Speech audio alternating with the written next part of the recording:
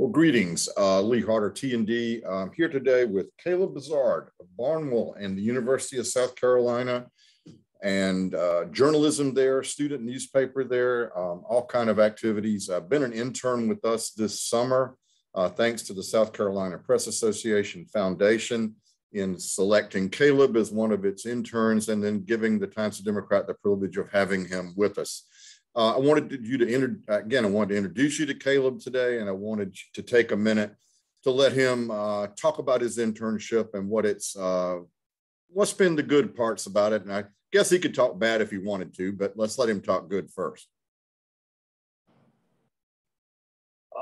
Right. So I guess maybe the best part about this internship the past 2 months has just been being able to experience, being in a real newsroom, having my own desk, and also just, the amount of support I felt from everyone in the newsroom, the staff at the T&D, Lee, Gene Kreider, Kristen Coker, Larry Hardy.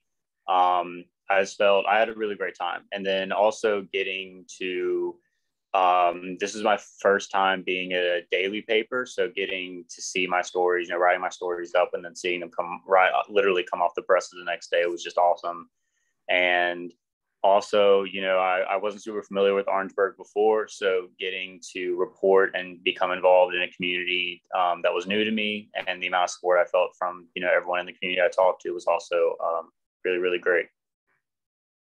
Good, Caleb. Well, let's, again, we'll say how good it's been to have you here, as well as Lauren Pringle, who has been introduced in another video, both of you. And tell us a little bit about, briefly, what you plan to do in the future. In the fall, I'm going back to school. I'll be in my senior year at USC, and I'll be working for their in-house newspaper. And then I'll continue working as one of the editors at the Daily Gamecock. After graduating in the spring, I really just would like, a job somewhere in a newsroom.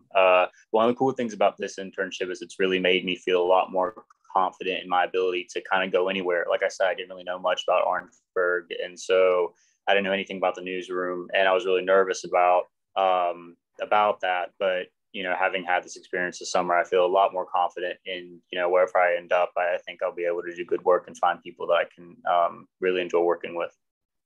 Well, we are certain you certainly will be doing good work, and we look forward to watching what you're doing at Carolina this year and watching what happens from there.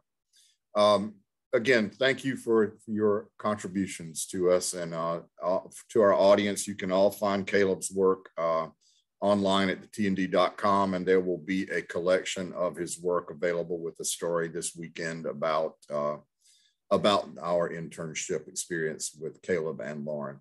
All right. Thanks for being with me today, Caleb. Have a good day. You too.